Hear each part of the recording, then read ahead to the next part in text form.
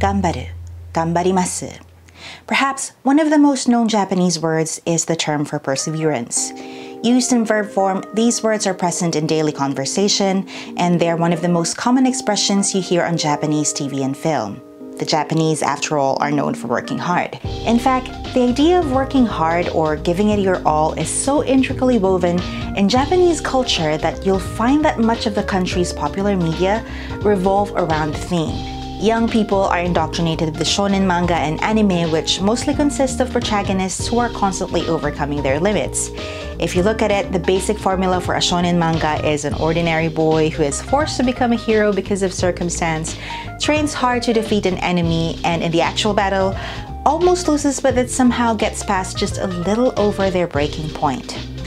When we look at idols and talento, we also see the same thing. Idols appeal to the masses not because of their awe-inspiring talent, but because they work hard despite limited or sometimes even the lack of actual skills. I'm sorry to say that, but it's true. Perhaps the most representative example is the annual 24 Jikan Terebi, where the audience watches a talent do a running course for charity in a highly produced, ritualized display of perseverance and endurance. The challenge seems insurmountable, but you see the entertainer make it to the finish line, and thus a spectacle is born, inspiration is commodified, and once again, Ganbaru and Gaman are reinforced as sought-after traits.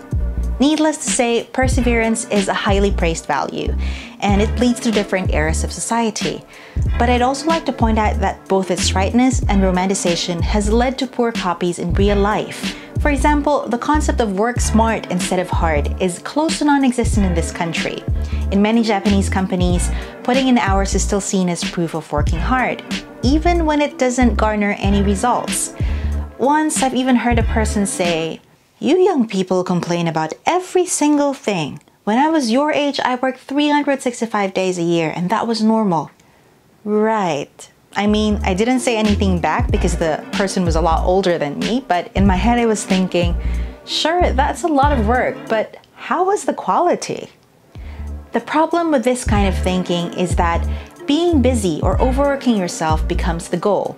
As long as you're putting in the hours, your effort is admirable, regardless of actual result. The romanticization of pushing through your limits has dire consequences. If you always work past your capacity, then chances are your shelf life as a worker also decreases. You either get burned out in a short period of time, or you overwork yourself to death, which is sadly not such a rare phenomenon in this country, unfortunately. For me, being aware of what your limits are is a sign that you're a true professional. It means you can make realistic timelines and pace yourself accordingly. If you think about it, your whole career is a marathon.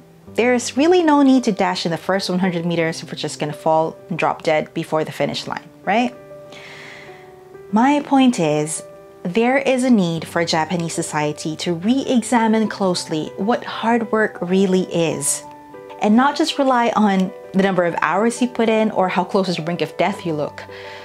If you redefine the parameters of hard work to fit realistic measures, if you stop romanticizing the idea of giving it your all until your body breaks, maybe we'll have fewer people dying from overwork.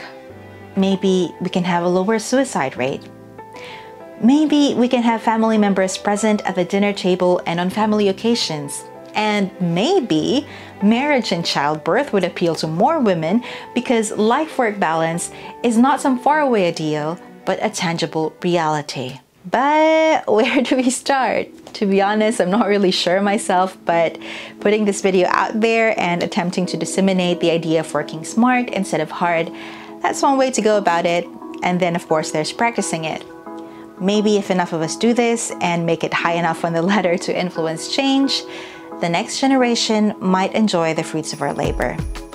This is Mizhelle of Tokyo Pass 3. Don't forget to take care of yourself, and I'll see you in the next video. Bye! Hey, it's Mizhelle. Thanks for watching the video. I just wanted to tell you one more thing before you leave.